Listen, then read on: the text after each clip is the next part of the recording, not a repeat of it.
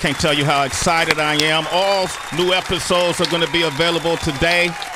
That's from the series Queen Charlotte, A Bridgerton Story. Heather B., I've been hooked on this story for the past 2 seasons. Yeah. I see myself in that time period. Doing what? Just being nobility. You know, just riding around the countryside. Okay. You know, choosing women of my choice. Oh, gosh. Because of my royal bloodline. Oh, gosh. I can see myself in there. Today, we are honored to have the writer, the creator, the executive producer of this series. But not only that, I mean, if you're a fan of Grey's Anatomy, a round of applause as I name these series. Off the Map, Private Practice. These are all series that I was hooked on naturally, that really challenged my intellect and kept me interested for a long period of time. Scandal. Come on, round of applause for that. We've had every star of Scandal on this show. Everyone. Every principal. Every principal star of Scandal has been on this show. How to Get Away with Murder. Ooh, We've had them on here, too. Viola's been here a couple times. Let them know. She knows us by first name. For the People. Station 19, Inventing Anna. That's one of your favorites. Oh, my gosh. We unpacked the hell of that on air. So good. Okay, and Bridgerton is one of my favorites. We have the screenwriter, the producer, the author herself. The one and only Shonda Rhimes is joining us this morning. We are very fortunate. Happy to be here. It's Shonda Land up in here. Yes. Shonda Land. Man. Yes. Happy to have you, Shonda. How do you even find time to be here with us this morning? I don't even know how you do it. Oh, I wanted to come here. Yeah? This was a specific one, yeah. Okay, great. Wow. I'm glad to have you. Thank you. Glad to have you. It's good to have the series back. I'll be remiss if I didn't ask you about what's going on in Hollywood right now, because when I think about who you are and what you do as an executive producer, when I think about Shonda Land, but also as a writer, what you've been able to do, we have this writer's strike that's happening. And then for you, you're on both sides of the coin, kind of, right? Or I consider myself a writer. We're a writer-driven company. You know, I'm telling my team not to cross the picket line. You know, it's not great that we have to strike, but if we have to strike to get other writers a livable wage, then we should be striking. So I'm okay with it. So you're striking right now? You're on strike right now? I am on strike right now. Shonda Rhimes is rocking for the people. With the people. What are the writers asking for? Is just more pay for streaming services, or what exactly? Well, you know, the pay's been like the pay that they get for streaming services is turns out to be less than the pay you get on network television because you're making less episodes. You have to go from job to job. Sometimes they hire you for just 4 weeks to come in and like sit in a room. It's not like on network television where you are employed for the year. You know, so it's just a different thing. And so people really aren't making a livable wage anymore. And the streaming system has to sort of bend and accommodate that and figure it out. Okay, I'm for the writers. All right, absolutely. We're rocking for the writers. No stories without writers. You wrote a book speaking of being a writer, Year of Yes, how to dance it out, stand in the sun, and be your own person. And I'm curious, and that was back in 2015, I want to say 2015. And I got a chance to read through that book, but someone else brought it to my attention last night. And I was talking to someone about you, and we came to this question. How do you use, or how are you saying yes today, and how has saying yes impacted your life? First of all, saying yes in general, when I started that project, because I spent a year saying yes to everything. Right. It changed me entirely. I stopped being as shy as I was. I was very afraid to be in public. I was not sort of conscious of my body, like all these things that weren't happening because I was just stuck in a rut of saying no to everything.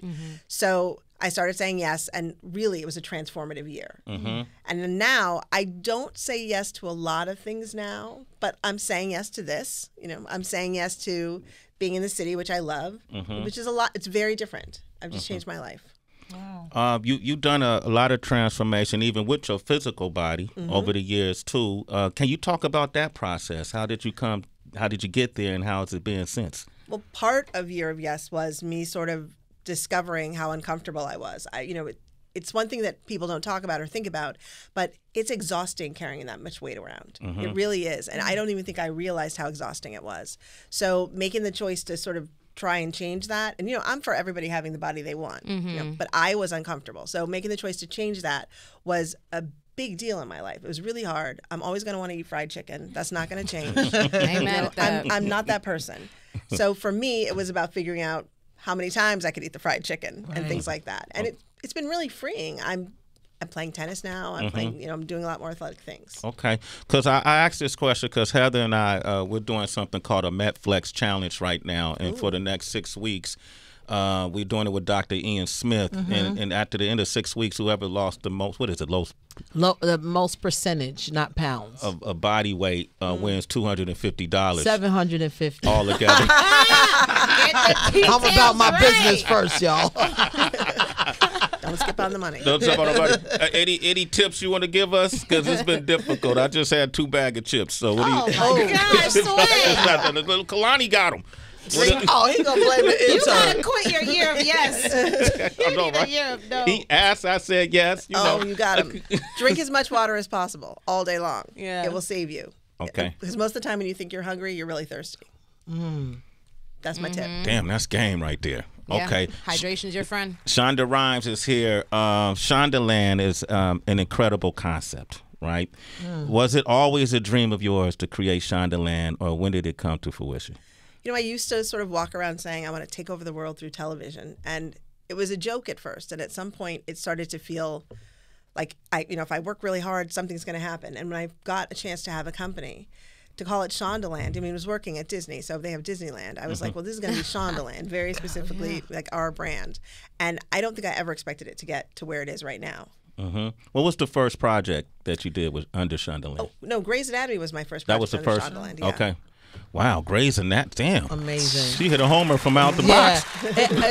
Shonda, thank you so much for being here. I'm so excited to meet you. I don't think maybe you do know. For someone like me, I did not have an example of what I wanted to do until I actually saw you. Oh, wow.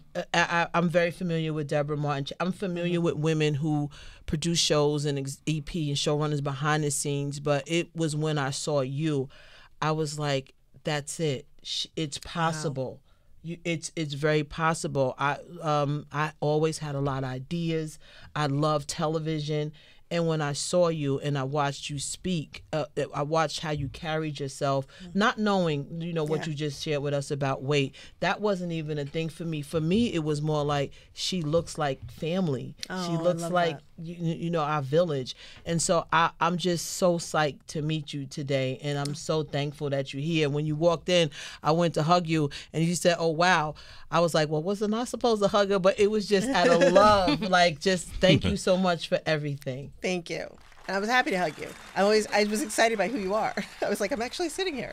You know Heather B? Yes. Oh, man, you about to get a part in Bridgerton. I see how this going on. All right. Oh, my God. Get your corsets ready. You just made my day. No, seriously. I was like, oh, my God, she's sitting right there. I'm like, she's standing right here. I got to hug you. It wasn't like I just couldn't. High wasn't enough for you. It's just not enough. Thank you for everything. Oh, I appreciate that so much. That's amazing. I mirror everything that Heather just said.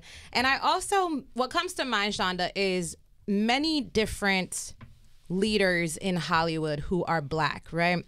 Most of the time they're known for creating very blackety-black projects. Yeah. And I was thinking about how we've been seeing some of our leading ladies and men in front of the camera, such as Ania Long, say, I don't want to be looked at as just a Black actor or just be doing a genre of Black film. I'm an actress, I'm a thespian who happens to be Black, I'm still multidimensional. And for so many of your projects, Shonda, like, you've had these multi-layered characters who happen to be Black. But at the same time, you don't shy away from race, but it isn't always central to the story that you're telling. Has that been on purpose? That's definitely been on purpose.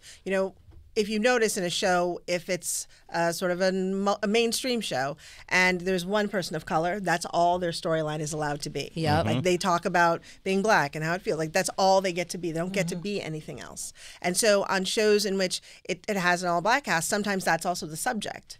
But I think that has allowed for so many years people to have more multidimensional roles and characters and spaces to work. For me, I really wanted to be able to tell the story I wanted to tell. I wanted the world to look like the world I knew around me. And I wasn't interested in doing anything where I couldn't see myself or I couldn't reflect somebody else. Wow. Shonda Rhimes, man. Boom. She answered questions and she says period without saying it. Right. Oh, my gosh. Bridgerton gives me that same vibe too. You know, that's what I love about it. You see royals of all hues in that, and I'm curious to when you pitched the idea of Bridgerton. How did you pitch it? Was it about that, having these the historical fiction mixed with the nowadays themes, and the royals just didn't have any particular hue? You know, I don't pitch anymore, so I'm in a great space bad. about My that. bad. I'm sorry. I'm sorry, Shonda. My bad. Pardon your question, Excuse me. No, sorry. You little peasant. We did go in. We did go in, sort of looking at the world and thinking, how can we populate this world in a way that feels true and very conscious? Like, it's not that people call it colorblind casting. We don't do colorblind casting. We do color conscious casting. Okay. So I wanted to find a way to really do that, and really the idea of starting with the Queen came from, there's rumors that Queen Charlotte was of Moorish descent, and I was like, let's take that and run with it, and then we can build the world however we want. I love it. And you got Golda Roosevelt. Golda Roosevelt, yes. Woo! Woo! Give her a round of applause, man. She's amazing. Oh, God. I get nervous looking at her on the screen. She's a wonderful person, but she is an actress. When she puts that corset on, she is a whole other person. How often, Shonda, when you're writing, do you already have your actors in mind versus like, okay, let's throw out a casting call for anyone? I like to work, and I've learned this over the years, I like to work with newer people because it's exciting to give somebody an opportunity, but it's also a way to sort of have them come in to a place that's already established and be taken care of. So for me, I don't usually ever have an actor in mind. Wow. I really just write the parts, and then what's exciting to me is actors come in, and to me that adds to the part. I'll see like India, who plays young Queen Charlotte, do something, and I'll think, oh, she's amazing, she carries this, and that sort of gets added into what I'm writing. Wow. How did you know for Scandal that Kerry Washington would be Olivia Pope? Oh, wow. That was a hard one because it was the first black female leading a drama in 37 years, which I hadn't known, but 37 years. And that's so crazy. I really felt like this is a real chance for people. So any actress of color of note who wanted to come in, we had them in. And it was like a murderer's row of amazing, amazing actresses. And so that was really hard to see, to think like all of these women should be given this chance. They were all leading ladies. But Kerry came in, and first of all, she came in talking politics like nobody I'd ever known. Oh, did she? Yeah. She's so intelligent. Was she in character, or she was just talking politics? She was just talking politics. And so we had this long conversation about politics. She's an amazing actor. We knew she was an amazing actor. I really took some time, and because you want to be careful about these things, but she's perfect, and we just clicked right away. We've had Viola Davis here too, who played Annalise Keaton in How to Get Away with Murder. That she had to audition for that? No, that's Viola Davis. Okay, We thought so. Right. That's different. That's like Lady Viola Davis. We don't do that. Okay, that's like you having the pitch. You know what I mean? Yeah. I get it. Basically. I get it. What happened there was we got on the phone and begged. I'm not kidding. I was like, what do you need to do this? Like, how can we make this work for you? Yeah. Yeah. Sway, if you don't mind, I want to jump in because we were talking about supporting women right now, and I am a part of the Critics' Choice Association. That's right. You better throw that title out there, DB. Yesterday, I got this email that says, Queen Charlotte, A Bridgerton Story earns the Critics' Choice Association seal of female empowerment in entertainment. So I wanted to tell you that. And I also wanted to ask about the Bechdel test, because some people may have not heard of it. What it means is the Bechdel test was named after Alison Bechdel, who was a cartoonist. And what it means is two women in the scene have to talk about something other than a man. And sometimes it requires that the women be named. With something like that in place that most people don't know about, it's like it's a requirement or whatever, but it's like you still have these issues and challenges with getting women in representation. So how do we get over that hurdle? I'm always amazed that every story sort of surrounds a man, and that you have to tell stories. And when the women are alone, it's usually male writers, no offense to anybody here. But when you get two women alone, suddenly all they're talking about is the man. Right. That's we don't sit around just talking about men. That's not our thing. I mean, sometimes we do, but most times, no. We have other business to attend to. Word. Okay. So, yeah, for me, it's really getting more female writers out there, too. All right. I don't want to even ask the next question. Go ahead. Pass the mic. Going back to Scandal and reflecting on that time, my gosh, that was, I think, the first show where Twitter came as a family to watch it together. And it was so electric online. And now I wonder, how much of these kind of Folks who will go on Twitter and be like, I wish that this could be the way a scene ends, or the story could go in this direction. Like, how much do you use Twitter, any form of social media, as kind of a brainstorm for how to develop episodes? I don't. Okay. And I had to figure that out early on, because we'd have people who, even in the beginning, it was emails and letters saying, like, I'm never going to watch Grey's Anatomy again because this thing happened. And then next week they'd be like, I'm still never going to watch it again. but what was important about that was, like, my duty, my only job, and I think about this a lot, is to be the keeper of the story. So it doesn't matter what's happening in the outside world. It doesn't matter what everybody else is thinking. It doesn't even matter what's going on with the actors sometimes. I have to stay true to the story. I have to find a way to stay true to the story. Do you know the whole story from the moment that you conceived it? No. Okay. I knew the first season of Scandal when we started. I knew what that was going to be like. But, I mean, we ended that first season saying, you know, who is Quinn Perkins? And I didn't even know who Quinn Perkins was. So you learn that stuff. Wow, this is interesting. Yeah. I saw you once when you got inducted into the Television Hall of Fame, right? And congratulations. That's Thank a you. stunt right there. And Oprah Winfrey Yeah. is the one who inducted you. And you said that's the moment you felt like, okay, I made it, right? Yep. Okay. So what was the moment when you look back, when you reflect back, what do you think prior to Grey's Anatomy, what was your first big break, would you say? Oh, I got a job working on introducing Dorothy Dandridge as a writer. And that was my first real job. I'd been pitching, I'd been trying. And so I got to write that. And then Halle Berry won an Emmy, which was amazing to me. It was a great experience.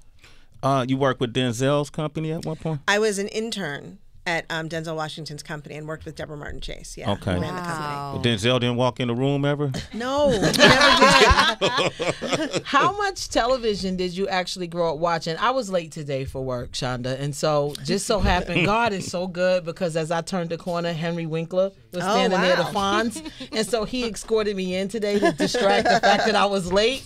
But it was a moment for me too that I was just like, this is the Fonz, this is so cool. But that memory immediately came to me, and we had a whole discussion this morning about television and growing up watching the Happy Days of Ernest. Did you watch a lot of television to make you want to do television? You know what's crazy is I didn't. My parents are, bless their hearts, big old nerds. And so there was a lot of like playing chess in my house and reading books quietly in my house, but there was not a lot of television. Wow. I mean, we watched Good Times. I remember that. We watched Good Times. Of course. That was serious. That was for real. And that was exciting to me. I was like, oh, look at these people. But then for a while, there was not a lot of television going on. And then I reached high school and I started to try to, watch some things on my own. And I started watching, like a little HBO, Whoopi Goldberg was on Broadway and doing that play. But it wasn't until I had a baby, I became a mom, that, when you have a baby, you can't go anywhere, I discovered. So you don't get to go nowhere. So I spent a lot of days laying on my sofa with my baby on my chest, like watching TV. Oh, wow. And it was amazing to me because it was very different by then. I was like, this is where all the character development's happening. Movies were great, but you had to transform them in, an hour and 45 minutes, and that was it. And then you never really talk to them again.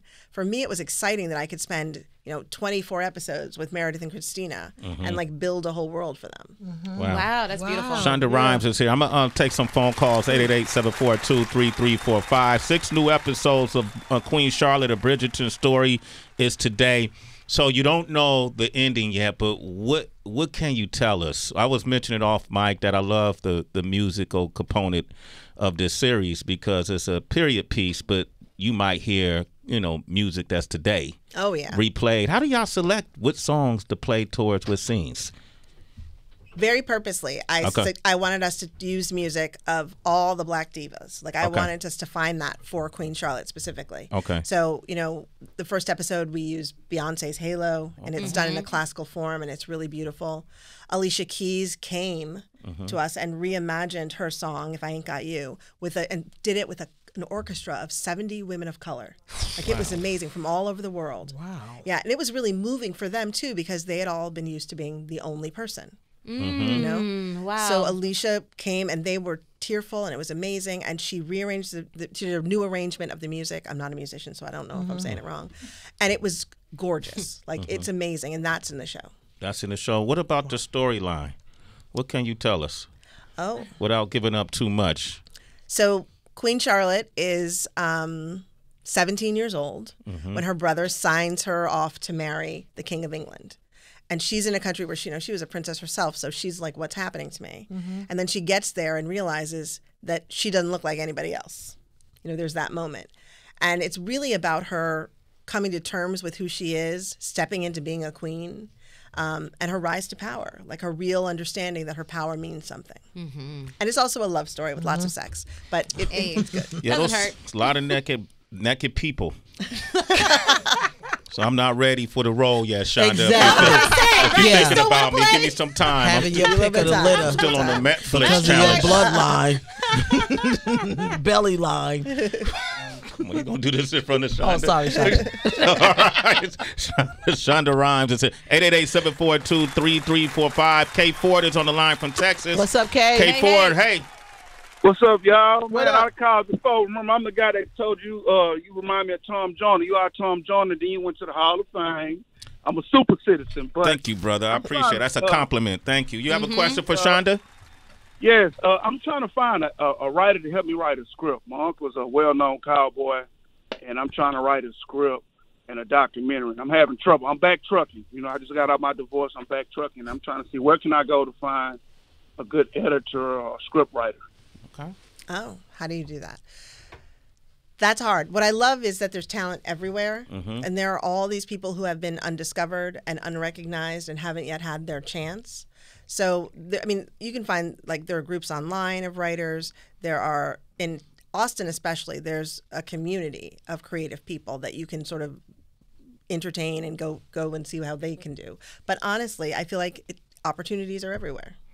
Opportunities are everywhere. K4, congratulations to you, man. All right, you're a citizen, bro. Sway in the You morning. got that from Shonda Rhimes.